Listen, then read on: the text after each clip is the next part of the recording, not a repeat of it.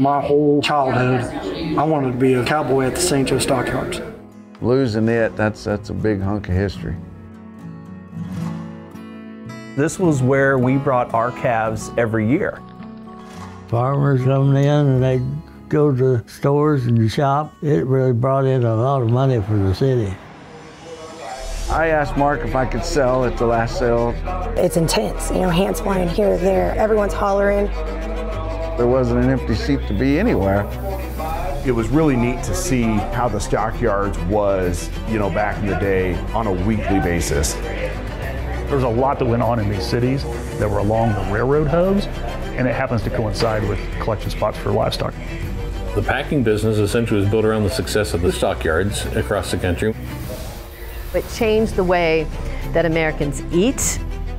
Terminal river markets were all along the Missouri River. That was the final destination for finished out hogs, finished out cattle, finished out sheep. Omaha, Sioux City, Sioux Falls, Kansas City, St. Joe. Everything lined up with those stockyards. I didn't tell my father until that next Thursday. I just couldn't tell him that I sold it. So it's a tough decision.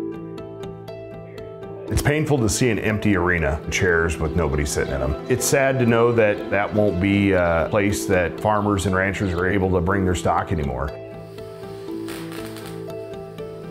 Firms have gotten bigger, so they have more animals to sell. We have less of these smaller trailer hauling animals to where there's a bigger trailer.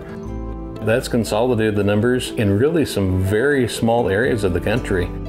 Let's say you want to build a new livestock market in this day and age, it would be rather difficult. You run into problems with either the smell or maybe the manure removal. You're going to run into these little new laws and regulations. Over the years, things get tougher for the livestock business to be located within a city. Just recently, there was a barn that closed in Madera due to development. We're a major food producer for the world. The number of operations here in the U.S. will probably continue to shrink, and the average size of those that are left will continue to grow.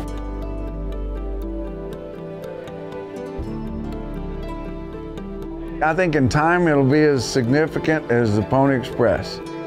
People will see Stockyards Expressway and there's no Stockyards anymore, but they'll remember.